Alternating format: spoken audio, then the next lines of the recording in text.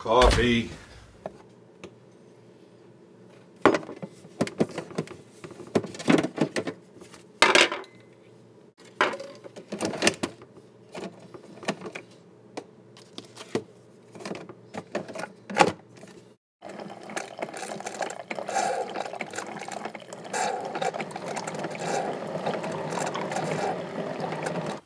Coffee.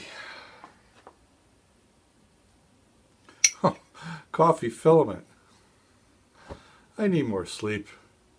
It's Filament Friday.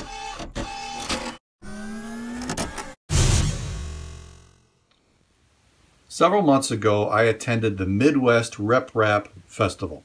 It's a rather large 3D printing festival in Goshen, Indiana. And there I met the Proto-Pasta guys. And they sent me a sample spool of their coffee PLA filament. And I've been wanting to try this out because I've heard so much about it and the aroma that it gives off while it's printing. And it definitely gives off an aroma. Well, I use this filament to print this. It's a KCup stand. This is a KCup, and we use it in our Keurig coffee maker to make individual cups of coffee. And there's all different flavors of coffee you can buy, plus hot chocolate and tea.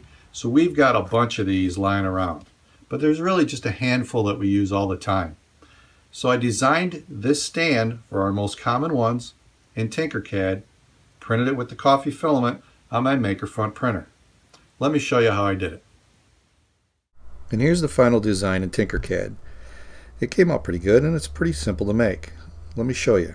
You start with a box, and then I'm going to bring in the ruler tool so I can easily change the numbers here to 160 wide, 170 deep, and 7 millimeters tall or thick.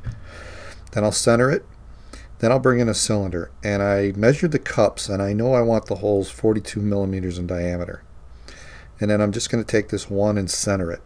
Now I can grab that one, edit, duplicate, and just slide it over to the left. And I'm just eyeballing this. I'm not using exact measurements. You can definitely use exact measurements, but I put one on each side, position them about where I wanted it, and then I use the align tool to align all three of these so they're in a row. Then I grouped them together and positioned them a little bit off the bottom because I want to have room, and then I duplicated these. And when I hit duplicate the second time, it automatically positioned it equally for that third group. So now I just manually take all of them and adjust and align to the center, and I've got my K-cup holes.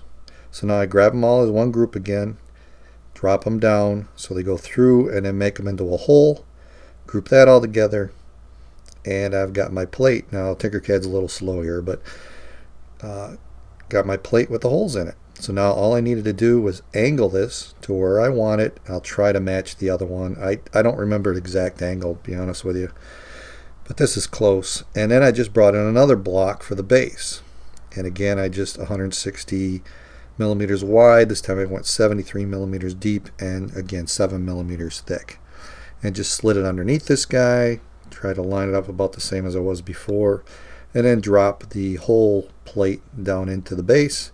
Use the align tool, line them over the center, group them together, and there it is. The design is complete. Now if you're new to Tinkercad, this is how you get the design file out of it. You click on design, download for 3D printing, click on .stl, and now you got your file ready to send to your slicer. I like to use Simplify 3D. It's expensive at $150, but I think it's worth it.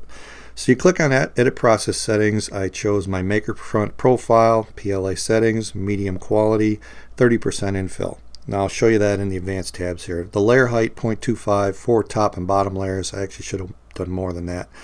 I used this brim around the edge to stop from warping. I did 30% infill, and I add this solid diaphragm every 20 layers. Temperature wise, heated bed 70, primary extruder 205 degrees, and then I clicked on prepare to print, and it sliced it, and here's the finished design.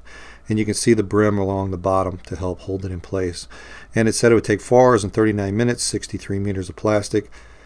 And here is the time lapse.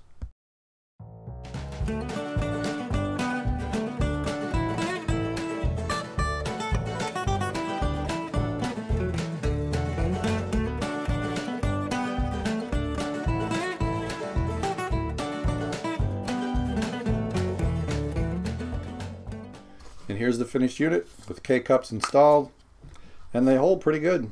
They don't fall out. That 42 millimeters is like the perfect size because it kind of squishes them in place and keeps them about centered on the rail. Now the print itself probably could use more top and bottom layers and maybe a little higher fill, because I definitely have some roughness here in the bottom. If I hold it up to the light, it's pretty see-through. The front's fine. The front surface here has some slight gaps in it. It's not really splitting, it just looks like it didn't get enough plastic or it wasn't flowing as well. So I don't know if I didn't have the temperature right, or I should have checked that more before I use this. But in general, it works fine, it looks good enough, and my wife likes it and my daughter likes it. And they can't even agree on whether they like a pair of shoes or not. So I think this is a win-win for me. So if you think it's a win, if you like it, give it a thumbs up. And if you like what I'm doing here, please subscribe. Getting real close to that 10K. And if you want to help support my channel for practical prints like this, which is what I try to do, $1 a month to my Patreon account really helps, and I try to put more behind the scenes information up there so you get your dollar's worth. So that's it for this week. I hope you enjoyed it. I'll see you next time on Filament Friday.